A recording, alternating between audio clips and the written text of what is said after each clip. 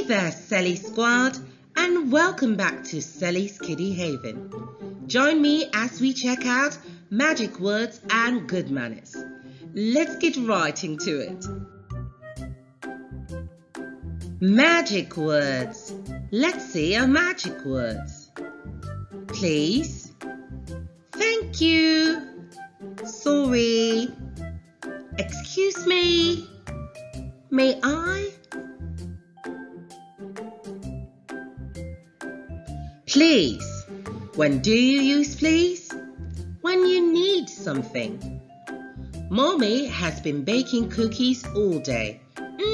Smells so good. Little Robbie wants a piece. What does he say? Mommy, can I please have a cookie? Well, sure, Robbie. Here you go. This is how you use please. Thank you. When do you use thank you? When you get or receive something. Araya and Cubby are in class. Araya has 2 pencils, but Cubby has none. Uh-oh. Araya says, "Hey Cubby, you can have one of mine." When Cubby receives it, he says, "Thank you so much, Araya." This is how we use thank you. Sorry. You have to say sorry when you are wrong or hurt someone. Benji hits his little sister Bella with a ball by accident.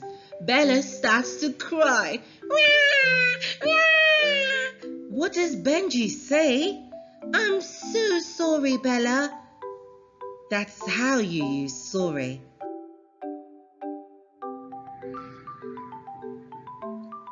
Excuse me. When do you use excuse me? When you pass out gas, burp, or make any sounds that are considered ill-mannered.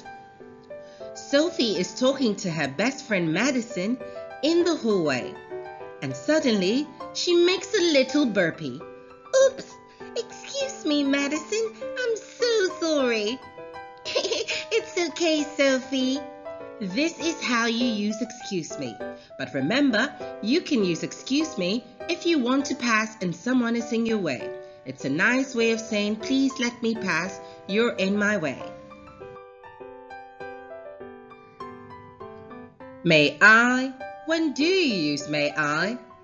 When you want to ask permission to do something or go somewhere. Michael wants to use the washroom in Mr. Collins's class. What does he say? "May I please go to the washroom, Mr. Collins?" Mr. Collins will say, "Of course you may, Michael." This is how we use may I. Greetings are a way to show good manners. We greet at different times of the day in different ways. When you meet someone in the morning, you say, "Good morning." When you see someone in the afternoon, you say, "Good afternoon."